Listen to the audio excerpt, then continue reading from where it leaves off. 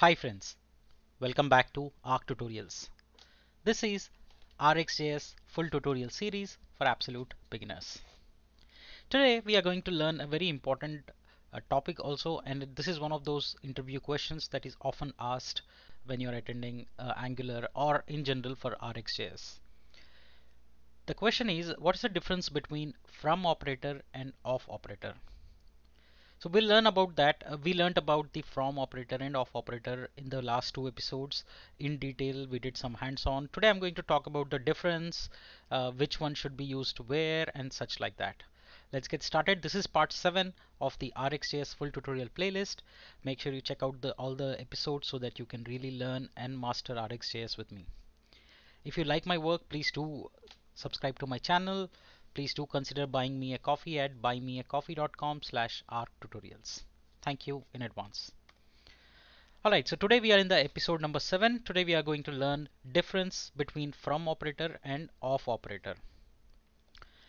So both operators, from and of operators, are creation operators, which means we can create an observable from using these two operators.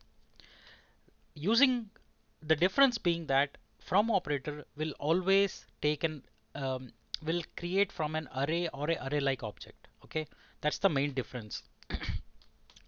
Of operator, you can create an observable using a string, object, or an array.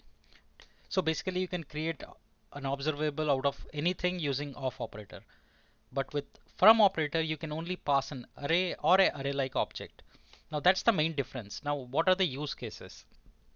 So let's say you're doing some kind of a data transformation, right? Or you have some logic which returns you, say you have an array of 20 elements.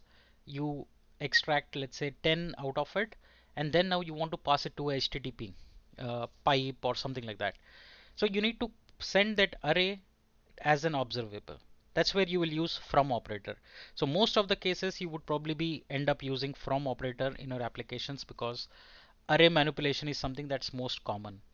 But that being said, please do consider that if you get an object or a string, you can still make an observable out of it, and that is using the of operator. So here you can see three examples.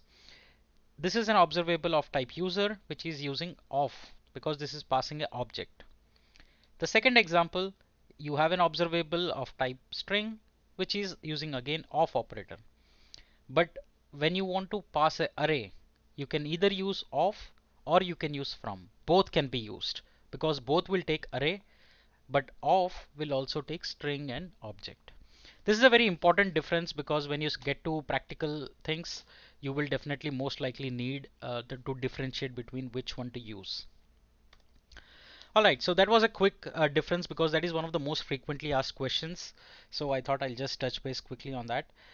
Alright, so in the next episode, I'm going to cover another operator which is called from event.